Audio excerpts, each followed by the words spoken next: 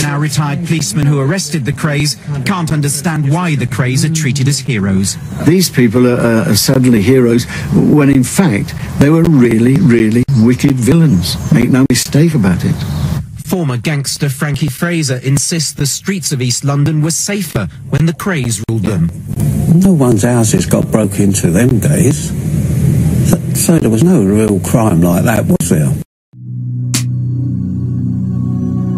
Thank you for watching. If you enjoyed the video, please join our Facebook group. It's called Krays Crime Lords of London. We're a friendly moderated group with over 1,000 Kray and other celebrated gangster videos available for view. There's also thousands of images in the photos sections. The link for the group is in the YouTube description section. I hope we see you